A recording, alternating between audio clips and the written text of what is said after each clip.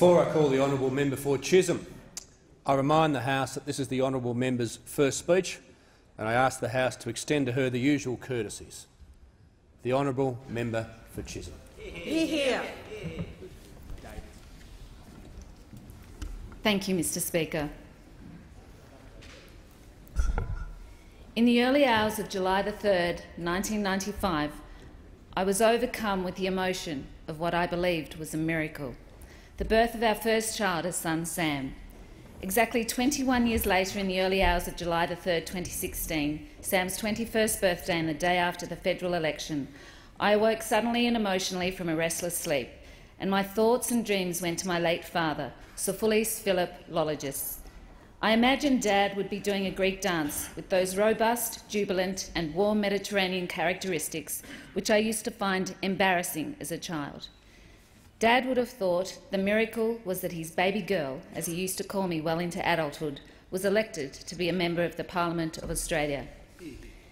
Dad would have believed it a miracle not because he didn't have immeasurable faith in me, rather because of how far and inconceivable this moment was, from when he first landed in Australia in 1949 as a 15-year-old migrant boy from Greece who couldn't speak a word of English and who fled post-war poverty without his parents. My mother, Helen Lologis, née Malios, who is in the gallery today, and of Greek migrant heritage, was born in Australia. My mother was denied an education for different reasons than that of my father. Mum couldn't realise her aspiration to become a nurse, not just because of her cultural upbringing, but also because of her gender. Mum's two brothers, one older and one younger than her, had become doctors. 1949, the same year my father arrived here, was also when the division of Chisholm, located in Melbourne's east, was created and contested at that year's election. It's particularly fitting that the electorate of Chisholm, for which I now proudly serve as a member of this House, was named after Caroline Chisholm, who was a strong advocate for migration and helped women as a social worker. My parents and ancestors, like many of the people of Chisholm, had come, in the words of our national anthem, across the seas and toiled with hearts and hands.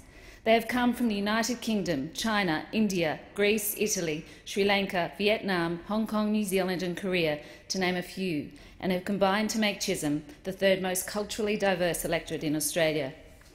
They brought with them different languages, food, music and dance, all key elements which define a different culture. In Chisholm, which covers 65 square kilometres, one can enjoy in any one weekend the community life of Aussie rules football, netball and other sporting pursuits, the great Aussie barbecue, the vibrancy and richness of the Chinese festivals, the smells and delights of so many different Asian cuisines, the colour, vibrancy and warmth of the Indian community, and the life, movement and love of family events of Greek and Italian culture. The people of Chisholm contribute every single day, probably unwittingly so, by embracing different languages, food and culture to create this diverse Australian life and the most successful multicultural nation on this earth. Chisholm is the home of many fine learning institutions and schools, such as Deakin University and Australia's largest university, Monash University in Clayton, where my brother studied medicine and I studied arts law.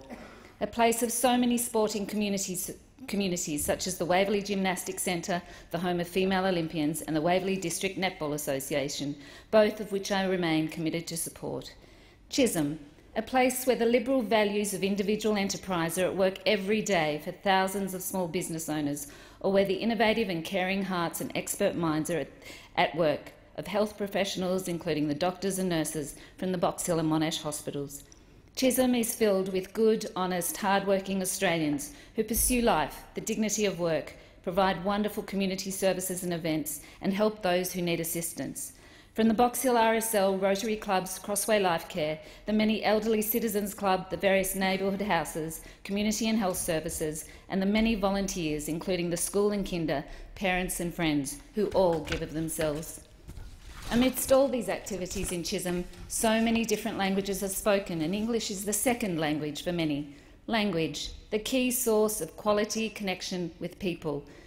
Growing up, we always spoke English at home, though I learnt to speak Greek and French. To honour the people of Chisholm, of any migrant heritage, who have come to this vast island across the seas, I say this in the language of my immigrant heritage, albeit that this is my second language with an Australian accent. Tha ime banda perifeni, na ime I funi ya tus anthropos tu Chisholm. Ke banda thastathoia agapi ke sevasmo, ikoyenia ke I axoprepia disergasies ke isi efkeries. To all those in Australian English, the translation is that I will always be proud to be the voice for the people of Chisholm. My commitment is to always stand for love and respect, the dignity of work and equal opportunity. Mr. Speaker, in my early years, prejudice and discrimination shattered my childhood world. Despite what I would describe as my very Aussie upbringing and seeing myself as an Australian girl who occasionally also enjoyed the joys of Greek food and functions, I didn't know what a boy at primary school meant when he said to me, "Wog, go back to your home country." Home, I asked myself. I was born and raised and knew and loved no other country than Australia as my home. I didn't know the meaning of the word wog, and the first thing I did when I got home from school that day was look up the word in my brother's dictionary. Incredulously, I read the definition over and over. Someone of dark skin who is foreign to the land on which he lives.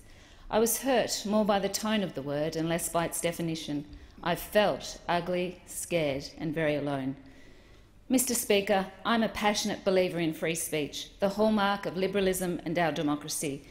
I have a deep-seated respect for the Australian people and for their ability to have their say respectfully in this, our great democracy. Hate speech is simply not part of Australia's moral code, regardless of our views. However, whilst this was just a primary school playground experience, it sowed the seeds for my belief that public figures and those who have a big share of voice in the media and other forums have a higher duty of care and responsibility to think before they write and speak. This is not political correctness gone mad, rather that those who have this voice should apply the test of respect and responsibility and ask themselves, how would that Australian child feel who is watching or reading this? I suspect the same way I felt that day at primary school. Fast forward many years to the period during the election campaign. My opponents referred to me in a spiteful and negative tone as a corporate high-flying lawyer, like it was a bad thing, and that I was apparently impliedly an absent, neglectful mother, someone who was out of touch, they declared, and whose objective in running for Parliament was merely a grab for power.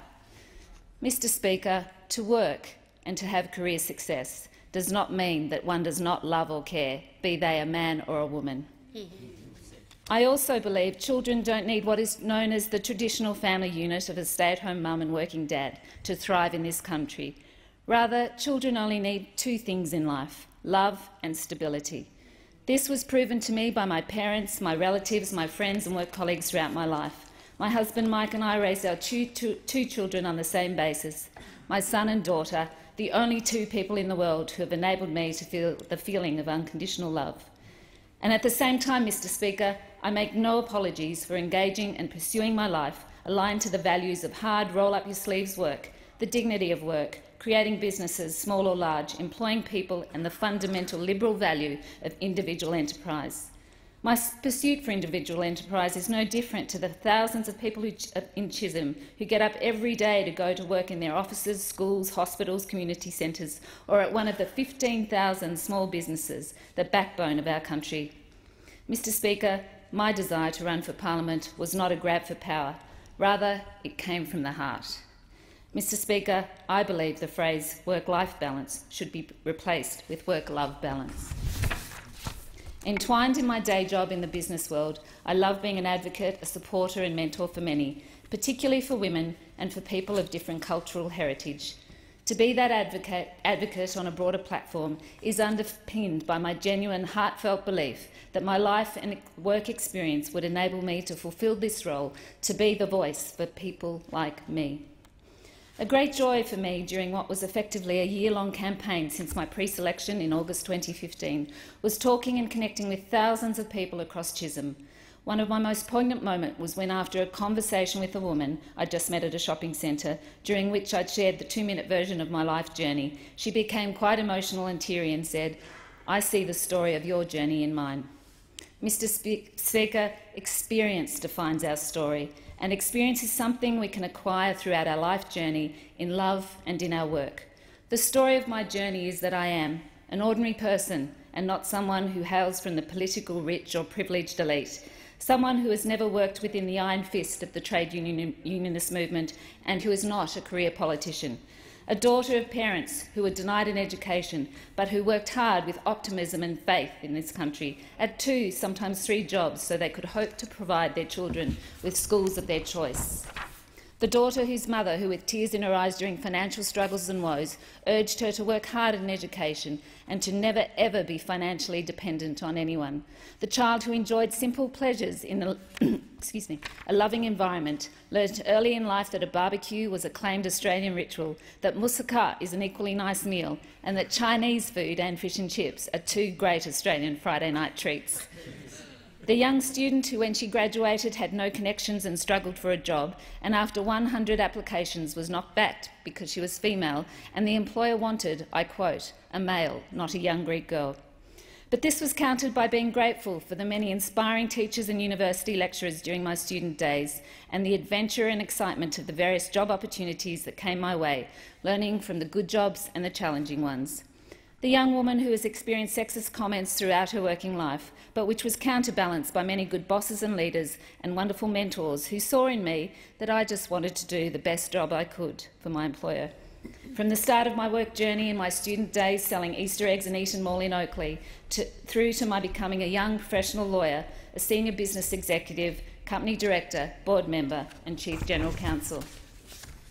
The woman who, in her late 20s, when applying for a home mortgage with her husband, was told by the bank manager that they would only take her husband's income into account, as she was of childbearing age.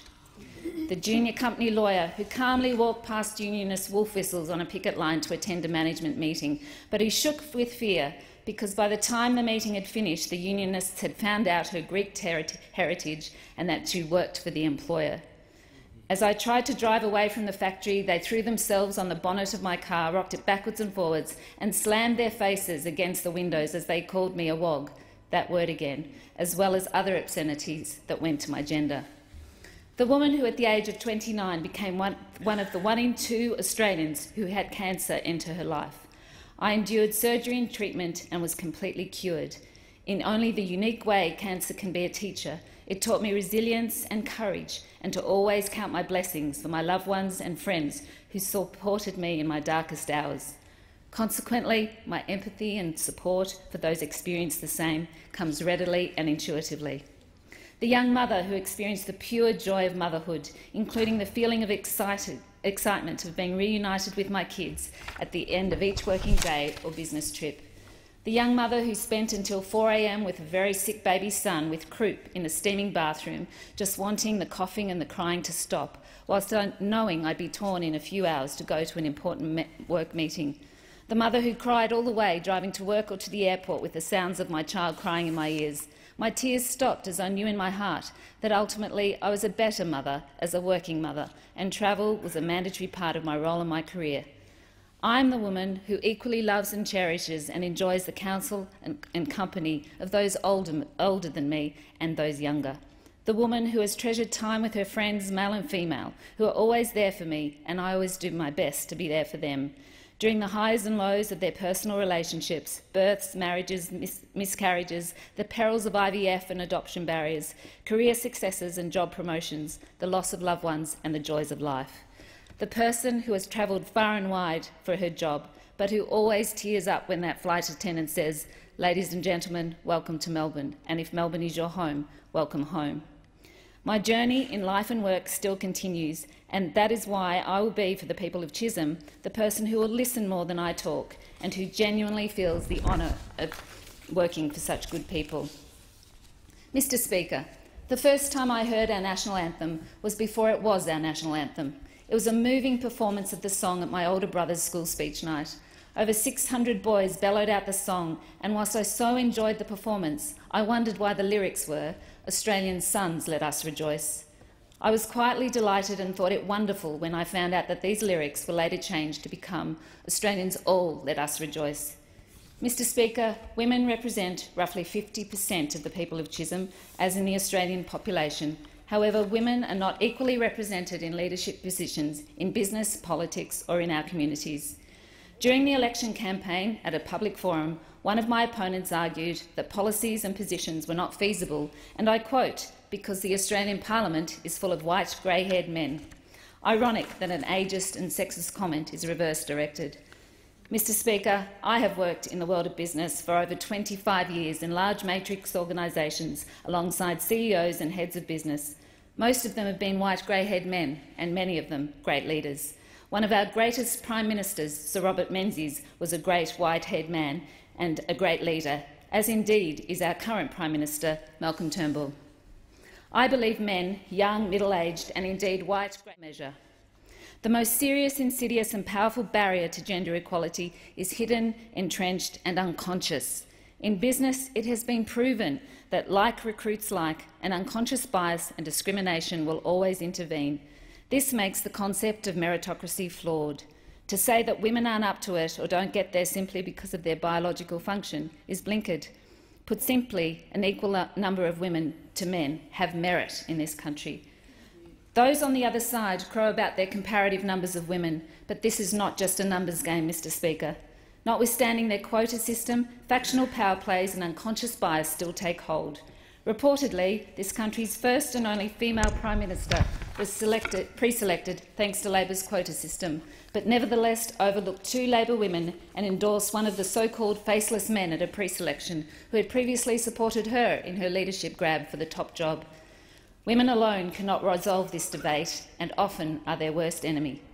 Equally, Mr Speaker, I think it is never right to say never. It is true to say women have borne the brunt of caring responsibilities, but it is not right to say we will never achieve a 50-50 ratio, simply because this has been the case historically.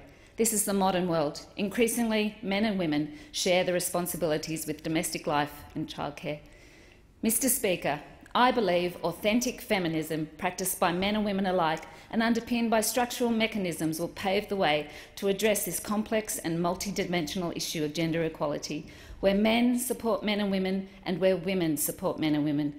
That is, the cause for gender equality comes equally from the hearts and minds of men and women. Financial independence for women is key to our country's success from an economic and social perspective.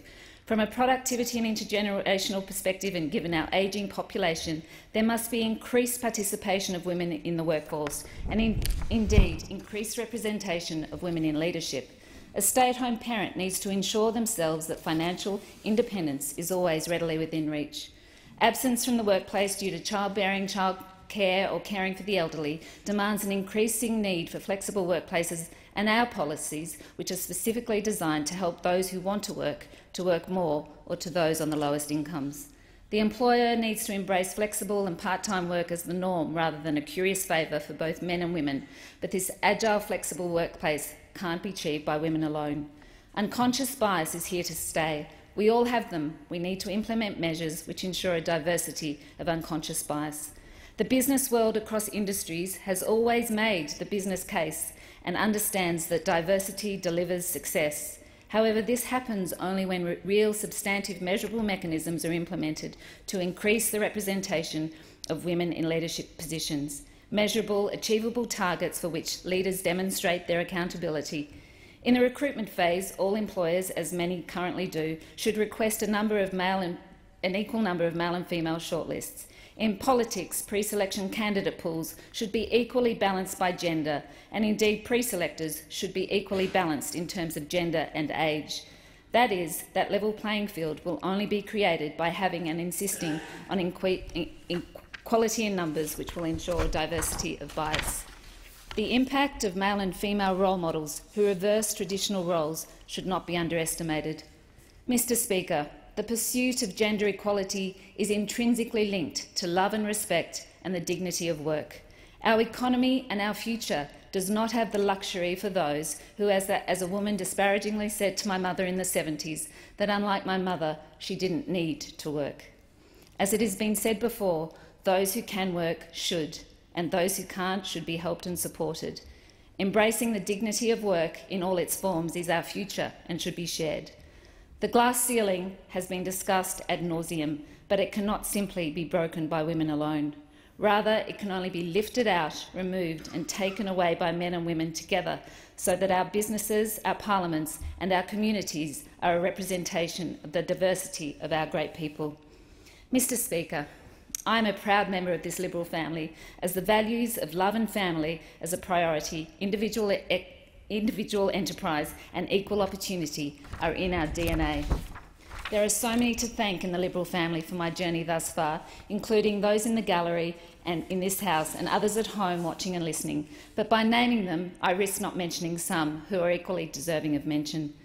My journey continues, and albeit that I'm a new member, I'm sure that many new future friends in the Liberal family and my current ones will remain enduring friendships for my life's journey. I thank you all. Mr Speaker, my life's journey would not have been as joyous without my late father. Rest assured, Dad, your baby girl knows you're watching, and Greek dancing. In fact, if you were here now, you'd probably be dancing in the gallery, embarrassing me again.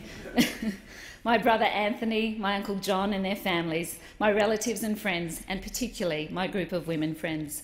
My beautiful mum Helen, my greatest role model, who planted the seeds of my passion for gender equality. As a child and through life, nothing took place in me until I told my mum. My great life love, my husband Mike, to whom I said over 25 years ago, I do not want to imagine life without you, and I mean that more with each day we are together. And finally I say, Mr Speaker, some 18 months after the birth of our son Sam, our daughter Emma came into the world. Emma and I had our first mother-daughter connection when she was only a few hours old. We were alone together and I held her in my arms. I whispered to her cherubic peaceful face that I would do everything in my life to make the world a better place for her, and a place where she has equal opportunity as her brother. I didn't say this to baby Sam when he was a newborn, but I say it to Sam equally now as I did to Emma then. That is, that only as men and women together will we create true gender equality. Just as I say to my children, I say to all young men and women who are experiencing the story of their journey, know that our greatest strength comes from what unites us rather than what divides us. Embrace your future journey with love and respect, with a vast diversity of friends, and love them regardless of their gender, age, sexuality or ethnicity. Navigate the roadblocks, the stops, the detours from the experience and wisdom from those before you. But have the courage, the confidence, the drive and the creative imagination to navigate many of those future roadblocks yourself. Live your life with love and respect and the dignity of work, for what we all have in common is that this is our home where we as Australians can all rejoice. I thank you, Mr Speaker. Hey.